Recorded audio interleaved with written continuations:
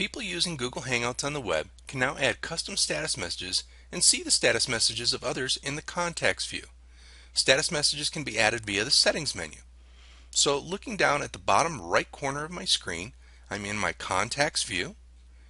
Up at the top, underneath my profile name, I'm going to go ahead and click that to access my settings. You'll notice at the top there's now a Share Your Status area. So now I can go ahead and type in my message to people. I'll just say in a meeting, click away, and you'll notice to the right side underneath my name now, in a meeting has now been added.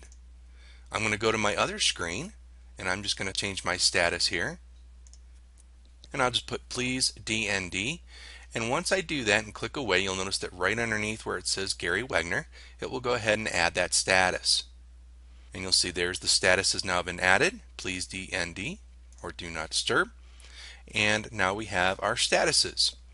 So if you're using the new Google Hangouts, you can now add your status and a message to people via that settings menu.